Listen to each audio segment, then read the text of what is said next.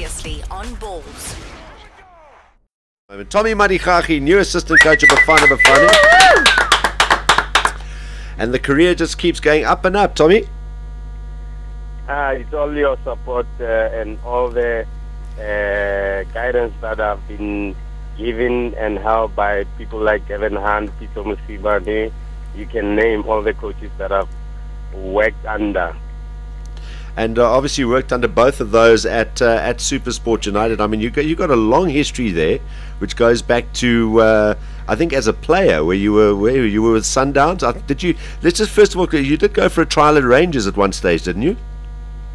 Yes, I went to Scotland for trials, and but I couldn't get a work permit because of that era. Yeah. That's when South Africa was not part of the international world, so I couldn't sign with the Glasgow Rangers. Yeah, and you were a Sundowns player back in that day, weren't you?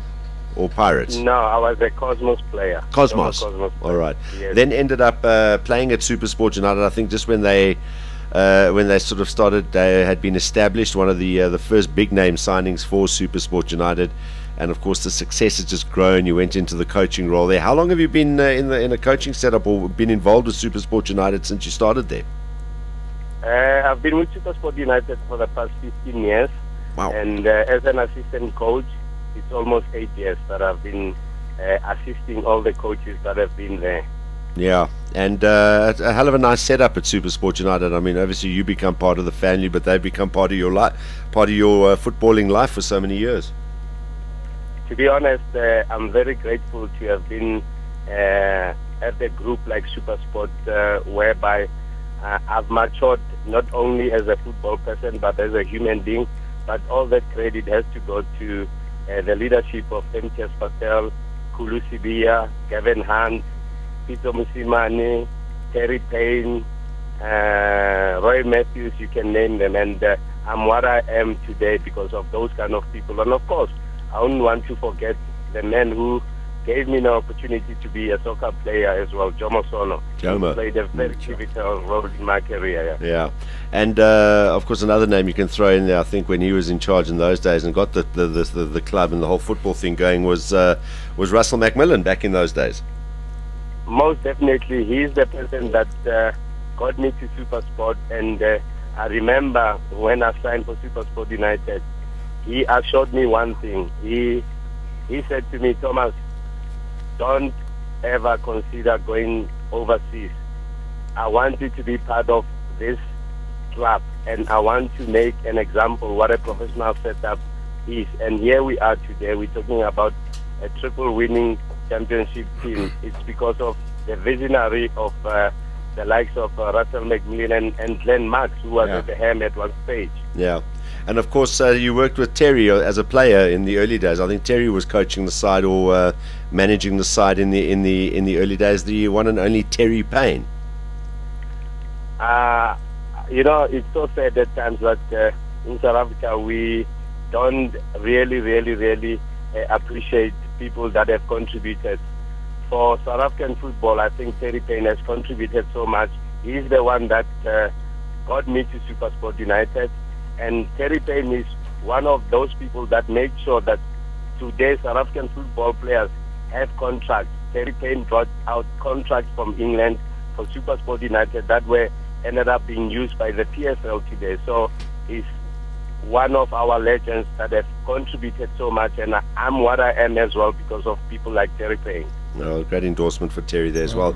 And you do say you have matured over the years, Tommy, but I haven't seen you for a while. But I always remember Tommy was the guy that doesn't matter how old he got, always looked like a sort of 17-year-old. He's got that baby face, the baby face assassin. Still looking as young as ever? Hey, unfortunately, you know what, age is catching up with me. I need a lot of exercise, and I know with Bafana stress, definitely I'll lose a little bit of kilos. Yeah, it's not an easy job. Obviously, you are kind of sheltered as the assistant coach, but you know, you're going to be working with a guy whose credibility is there as far as what he's achieved on the PSL front. Let's first of all just talk about someone that you've worked closely with before, who was the coach, and Pitso Mosimane. Because, I mean, if you'd been given this opportunity a little earlier while Pizzo was there, you probably would have jumped at it as well, because I know you speak very highly of Pizzo and his abilities. To be honest, I mean, Pizzo has also contributed so much to my career as a coach. I can tell you, Pizzo is one of the most knowledgeable South African football coaches. And yes, he took Bafana, but the time when he took Bafana, I think the people that he had there did a wonderful job. And unfortunately, in football, there comes a time when you have to move on. And I wish Pizzo all the best, and I know Pizzo will bounce back. And Pizzo has done well for South African football. All right, so now what are the expectations for you, and what is your actual role? Have you had a chance to sort of chat to Gordon? Do you know kind of what he wants you to be, and what your role to be with the Bafana side? We just had our first technical meeting this afternoon with myself, Rame, Heredia, and Van Heerden. And Gordon has just made it clear to us it's nothing complicated. He's expecting all of us to be pulling in one direction, supporting in whatever way possible to make sure, because it's not about us as individuals, it's about the country at stake, and we have to do whatever it takes to make sure that Bafana gets back to its credible position in world football. Yeah. Obviously, with Gordon, and I made the point a couple of times leading up to his appointment and even afterwards as well, whatever success he's achieved in the PSL, and you mentioned that Gordon doesn't want to make it complicated. That's probably the key, is that Gordon keeps it very simple. And he's shown that probably you could borrow from what he's done with Swallows, because although Bafana is probably the most complicated job that you will have in local football, to step into a Swallows setup where they were struggling, about to get relegated, he walked in there, kept it simple, got the guys to buy into his vision, and they almost won the league this year. Is it pretty much the same kind of blueprint that he's bringing to Bafana? I know it's a different ball game altogether, because of when you work at club level, you've got the players from Monday to Saturday, and you've got a game on Sunday, and you are able to you are able to work with characters, you are able to change their mentality, you are able to motivate them. But with Bafana, it's a different ball game altogether. You get players a week before, but that has shown with Gordon over the years. He's been able to come in a team that has never been thought of to get results or to be a challenging team, and made them to believe in themselves and get the results. You look at Santos, you look at many Rangers, now lately with Morocco Swallows. So I believe with his knowledge and in his experience and his will to work, because he's a work fanatic, I strongly feel and I believe that he will lead us in the right direction. Well, that's and everyone's I think really looking forward to Bafana going the right direction, that is upwards, improving that world ranking, and starting to put those results together with the new team, which includes you as assistant coach. Tom, you've got to be honest though, from a Supersport United point of view, while Gavin's been there, you've actually been coaching the side, because he's on the golf course every day of the week.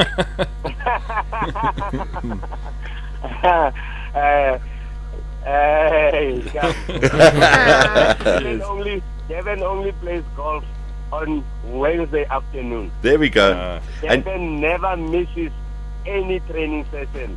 Even all of us complain, say, Coach, hey, we're training too much. Since we've opened, we've never had an off day, because Gavin wants to be on the field. Gavin is a perfectionist, and that's why Gavin is one of the top and most successful coaches. And I'm very, very, very, very grateful that I had an opportunity to learn from Gavin, and I know Supersport will even do better than when I was there. Yeah, I think you're going to win the league again this year. I've got a little feeling. Yeah. Just have you phoned Gavin, by the way? It's his birthday today. I'm going to see Gavin later on. Okay, well, if we don't get a chance to get hold of him later, let me the Ballz team wish him happy birthday as well. because it's Wednesday and he is on the golf course. Can I just ask you one more, Tommy? Lucas, I know there's been a little bit of talk. We chatted to him a couple of weeks ago as well. Are you going to be getting guys like that involved and using some of their expertise, especially their knowledge of sort of overseas conditions and how things work over there? Are they going to be more closely involved with the side, or is that still too early for you to say? For me, I don't think that's my area to comment about, and I think the leader of the technical team, which is Gordon Igesund, he will be the suitable person to comment which other people he would want to be part of this.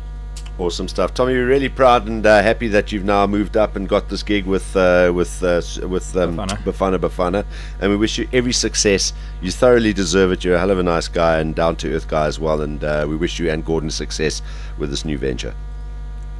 With your support, I believe we can turn this thing around, and I really, really thank you. And I'm saying, please beg us. We'll always be there to make sure that South Africa gets to the position that it deserves. We're right behind you, Tommy. Thanks a lot for chatting to us.